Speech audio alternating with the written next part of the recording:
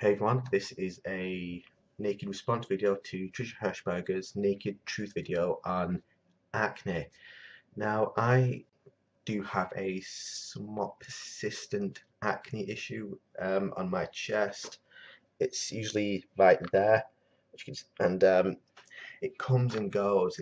I've been to the doctors about them, and they usually end up prescribing me antibiotics, which they do help somewhat, but the acne doesn't completely go after I finish the course of antibiotics. My acne problem seems to be related to the amount of stress I'm going through at the time.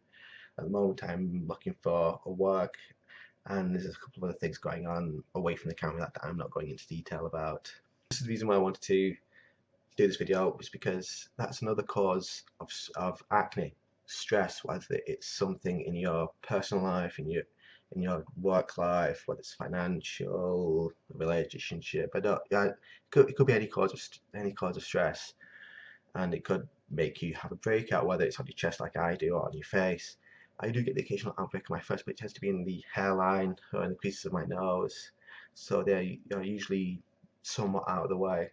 For actual treatments, home remedies, there's the obvious keep it clean, that way it's not going to be a hygiene issue. When I was going through puberty, I used tea tree oil, which I think helped, or at least helped keep it super clean. From what I can tell, there seems to be like a lot of different possible remedies or treatments you can use out there. Like Trisha says in her video, that if you do get an outbreak and it just seems persistent and doesn't change or just keeps getting worse, go see a doctor, because that's probably like the best way to get rid of them. Anyway, I'll end this here because otherwise I risk rambling. And yeah, I'll see you all in the next video. Bye everyone.